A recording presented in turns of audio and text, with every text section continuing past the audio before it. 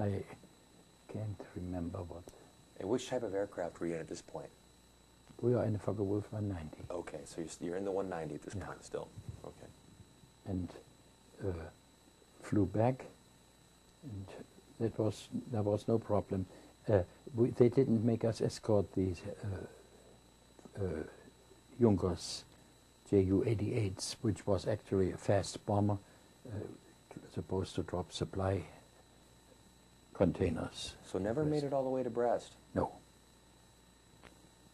And they didn't even give us a map of France. I flew by compass. West is to Brest, east is home. You could have been way off course. I could have, but you flew with your hoping that your buddy knew better. So then what happened? Well, we were on the way back at one time. Somebody yelled, Mustangs, Mustangs behind us. You know the Mustang at the P-51? Yeah. And we were told when it says Mustangs, you go about 5 feet above ground and fly there, as low as you can. And we went down, and one of them yelled, my first name is Fritz. Fritz, there's one behind you. And he hadn't even said behind you when I saw the Mustang go by. And the guy made. And I waved right back, and he went around, and then he fired. But he didn't fire on the fuselage as such, he fired at the wing. And I cut everything and ready for belly landing. And I put the tail down and slithered across the landscape. It was sort of wet soil, and then there came those trees, and I smacked into them. My mouth was a little bit cut here when I hit the instrument panel. Do you still have, is that the scar from that? Mm-hmm. And I don't know much about it, because I lost consciousness. I woke up in my own vomit. You do that when you have a commotion. And then I remember commotion of brains, that's what they call it.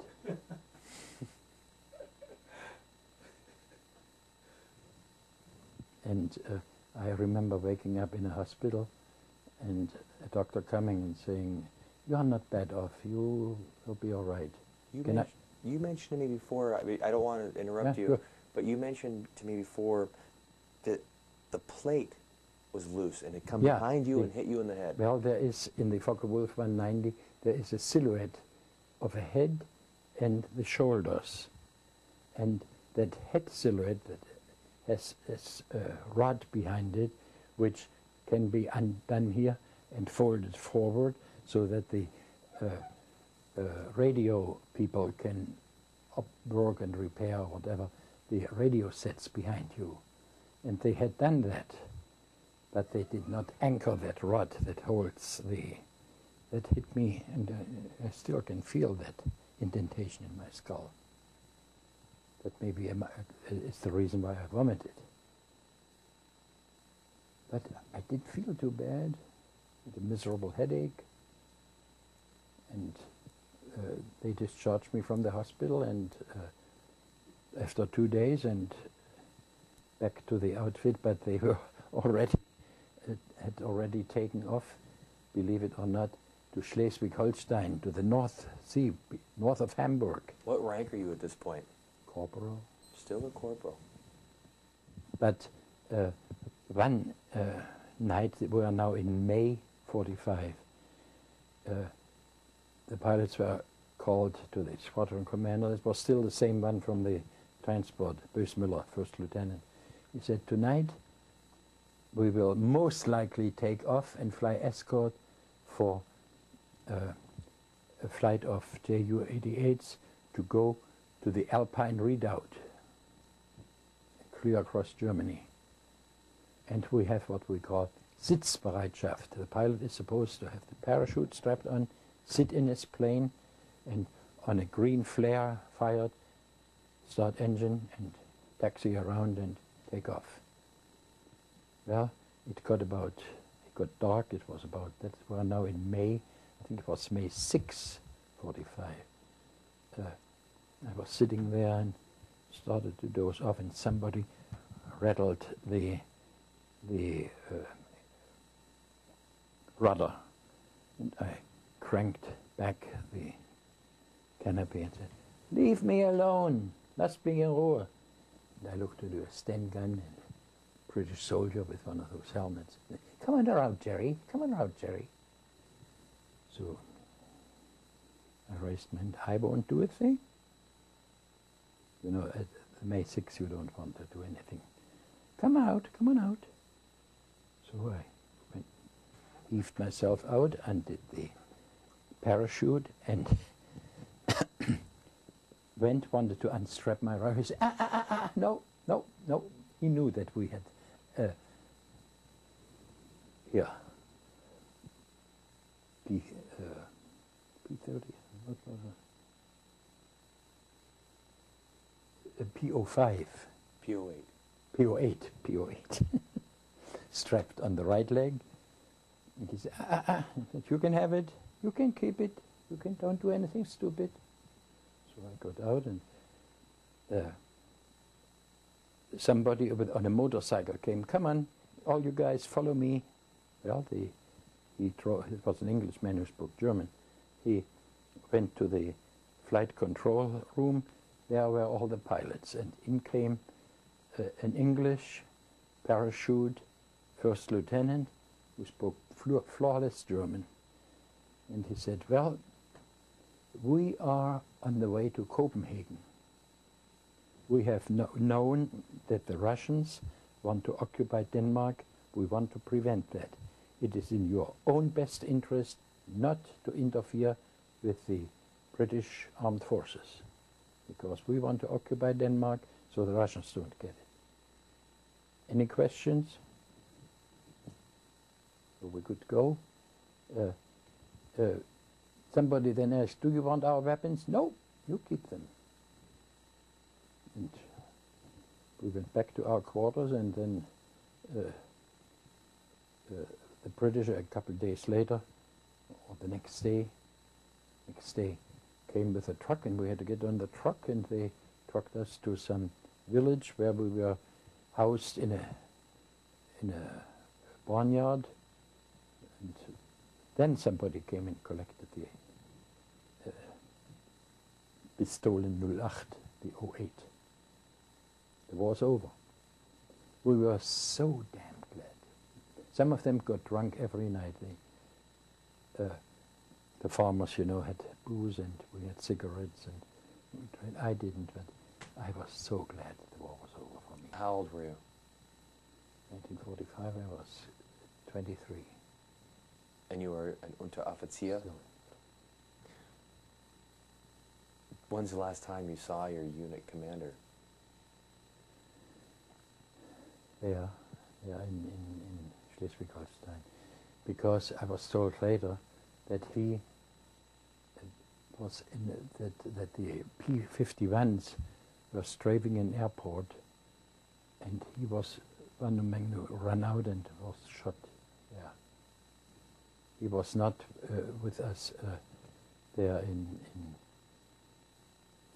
Schleswig-Holstein. He was not with us anymore.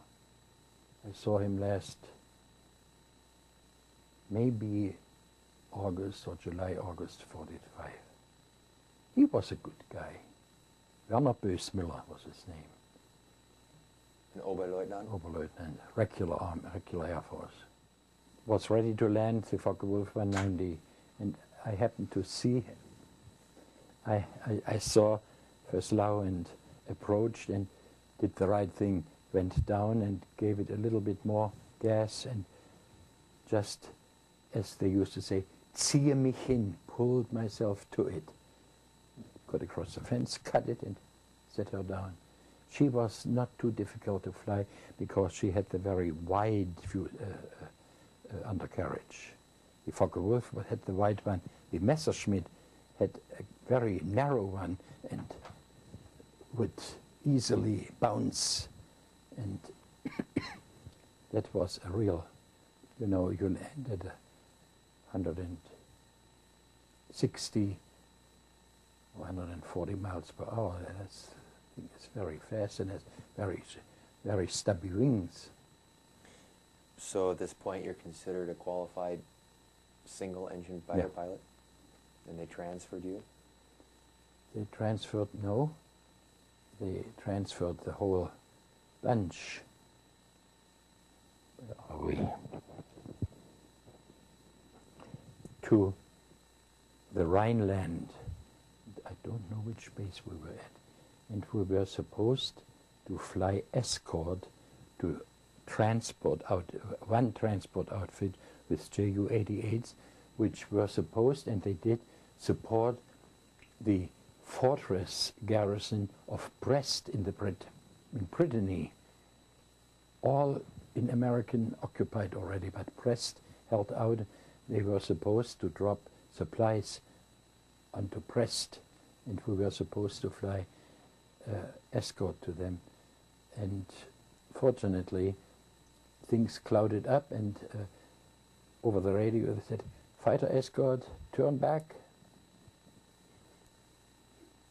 Sure.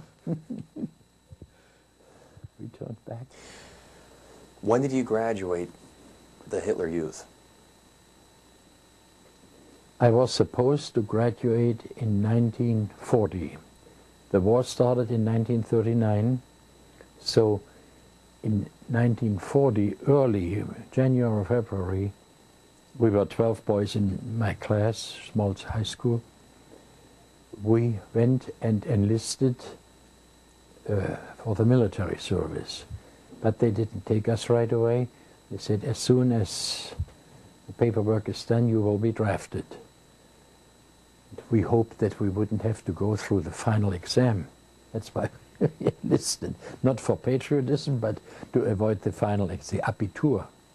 If you were drafted, you got a note that you passed the requirements except for the final examination, which you definitely would have also passed. Was this final examination regarding school? Yeah. Okay. Well, when you were still in school, as a young man, what were your feelings when Germany blitzkrieged into Poland? Excitement?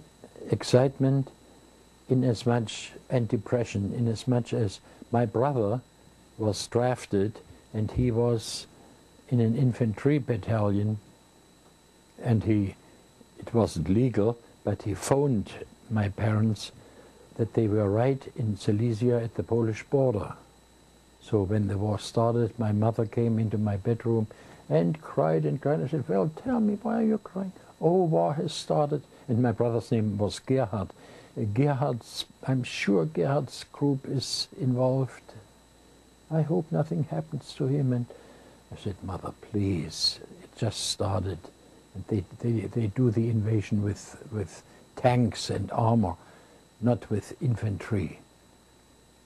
And indeed, he was not hurt. And on Christmas 1939, he was released from the army because he already had 5 semesters of medical school. And they needed medical officers. So the medical student who had already a certain amount of schooling were released from the troops, from the army, and however they were still under martial law, but they lived at home, didn't get any money, but could finish medical school. Really? Mm-hmm. That's what they always said. "What is your son doing?" "Oh, he's patriotic, he studies medicine." So, when you graduated, you tried to enlist in the military. Yeah. And you initially tried to enlist in the Luftwaffe? Yeah, because I didn't want to walk, and I didn't want to be on the ground. My ideal was that I became a tail gunner, sit there and look out and do nothing. And when I was drafted in 41, February 3, never forget it, into Oschatz, Fliegerausbildungsregiment 63, Training Regiment 63. That was just an infantry boot camp, 3 months, February, March, April. But it was Luftwaffe. Luftwaffe. Did they draft you into the Luftwaffe because you'd already applied for the Luftwaffe? Yeah. Okay. And when those 3 months were over, 30 of us out of a regiment of 2,000 were transferred to Anwärter Lehrbataillon, candidate teaching battalion, pre-flight.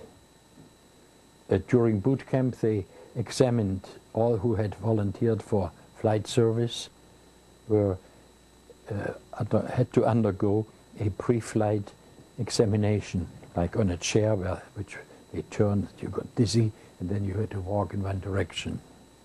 And you had to write an essay, you were tested in geography. We high school graduates had it easy.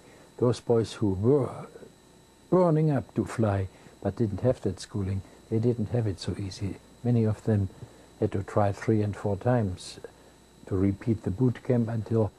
Well, let's go back to boot camp. Yeah. There's some mysteries about the German boot camp to those who had been through American military boot camp. It's speculated that the German trainee in boot camp had more insight as to soldiering tasks because of being in the Hitler Youth and the marching and the cross-country treks and the map reading. Yeah. Would you say that boot camp was very strict? It was awfully strict. Both the barrack life as the training on the barracks yard. First came the marching, then rifles were issued, then the rifle training, and then firing. You had to fire, I think, 15 rounds, and the German targets have 48 rings around the center, and in the middle is 1, and the 48 is the worst. And if you had over 5, I think, you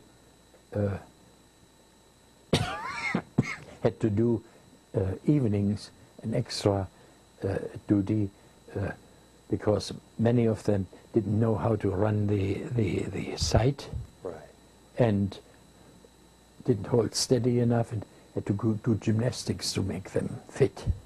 Fortunately, I was what they called, my dad was a schießbursche who likes to fire rifles, so I knew how to handle that.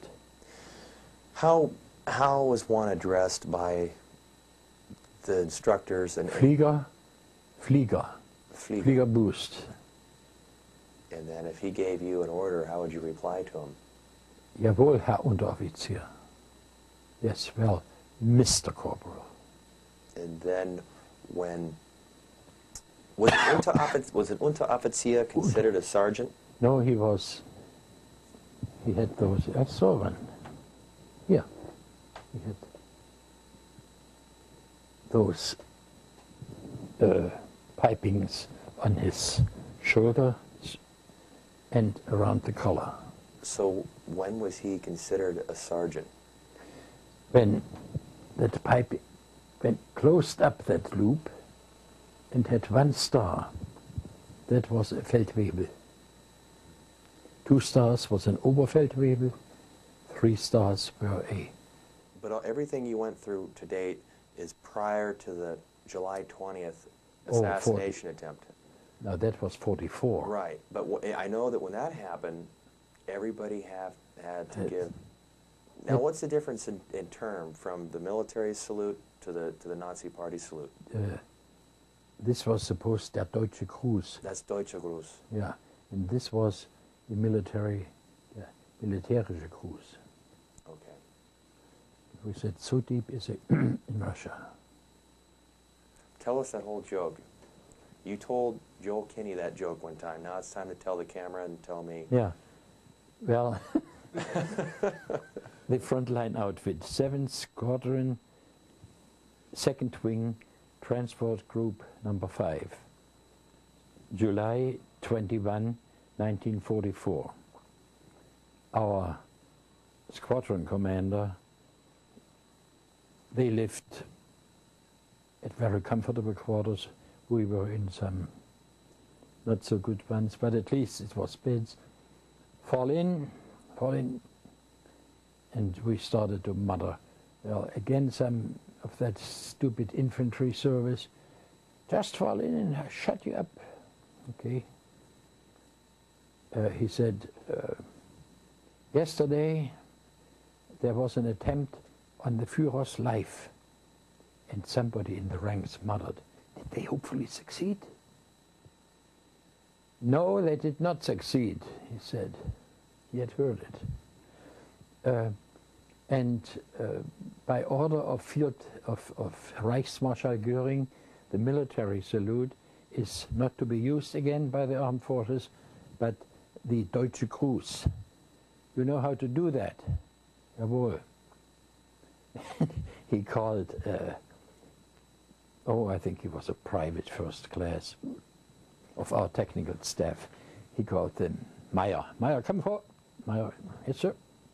Meyer, show us the proper way of the German Gruß, the Deutsche Gruß. So Meyer just raised his hand, his elbow a little bit. Meyer, do you know what that means? Oh yes, Herr Oberleutnant. What does it mean? It means so deep is the shit in Russia. Back to your finishing training. Yeah. Did you go home on leave at that point? One weekend. Just a weekend after all this time? No, 16 days. 16 days I got at the end of flight training. Okay, so then you went on to more training as flight training, or you went to your unit. Which came first? No, basic training, pre-flight training, which is a repetition of basic, and then the pilot training.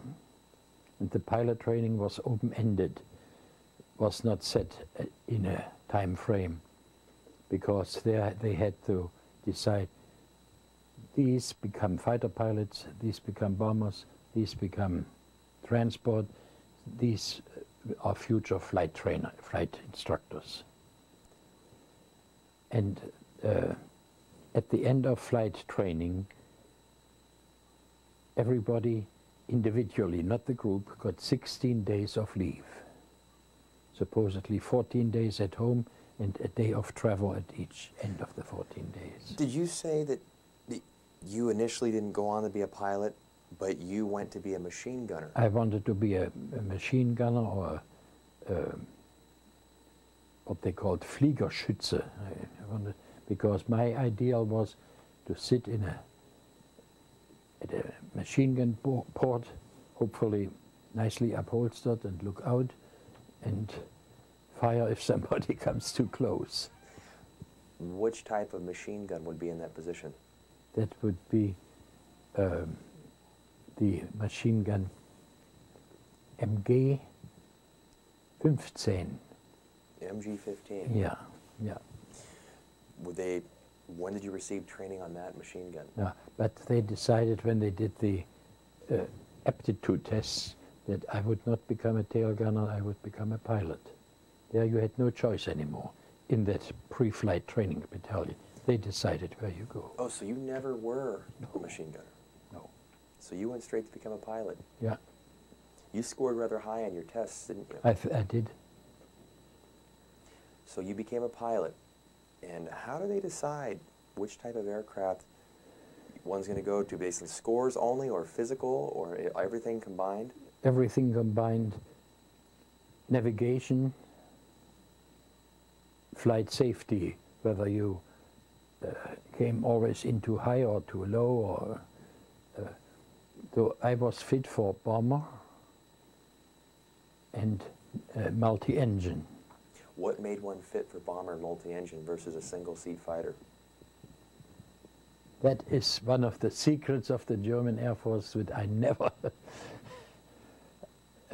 They selected those for fighters who would do the non-permissible stunts, because in flight training you go through single engine, and that's called A2, A2, where you have to do a figure 8 flying with a barograph in the airplane, that you don't go up and down, that you are able to hold and turn properly. You had to go, I think, for 12 hours, broken up into segments, across country to map reading. Just got an order, fly to Berlin. Well, not Berlin, they didn't allow flying to Berlin. I had, for instance, one time to fly to the Oder Bridge in Silesia, where the Oder River comes in, or traverses a sort of a lowlands, and there is it's a aqueduct, and in arches, and I had to supposedly fly by and count the arches. And I flew by, counted the second number wasn't right. You know what I did? It was dry, it hadn't rained. I landed on the nearest grass and wrote it down, took off again, no problem, and told my flight instructor how many arches there were. And you landed? Well, it was a single-engine trainer plane, double-decker. Wow. Biplane. Well, when you were in training, I mean, you show up to the training base in civilian clothes or in your Hitler Youth uniform? No, in civilian clothes. And we were supposed to bring a small suitcase. And as soon as uniforms are issued, we were supposed to pack them up and fill out an address label, and the first sergeant, with the help of the regular personnel at that base, would mail it home. We were not allowed to keep civilian clothes after 1 week in the military. I see. So they issued you your uniforms. Was all the insignia already sewn on? When you are as a recruit, there are no insignia. What about the breast eagle? Now that's part of the standard equipment. Okay, but the collar tabs are not there? The tabs, one tab for single rank Flieger. Okay. Okay. And then during flight training, I was promoted to private, first class, with one wing and a chevron on the upper arm. Well, what time would you wake up during training? What time of the morning? Basic training or flight? Basic training. 6 o'clock. The corporal in charge of quarters would blow a whistle and yell, "Aufstehen! Aufstehen!" and go through the corridor and blow his whistle for all he's worth. Inside? Inside, yeah. And if he had a special knack for some group that he didn't like, he opened the door and blew his whistle there, which was a very rude awakening. Oh, I bet. Well, then what changed in the flight training? In the flight training, not everybody had to get up at the same time, depending on how each group, flight group, was supposed to do what training. They finally opened the door and "Aufstehen, aufstehen. Es ist Zeit, it's time. Aufstehen." You know, that was. Es ist Zeit? It's time to get up. Aufstehen. That's interesting.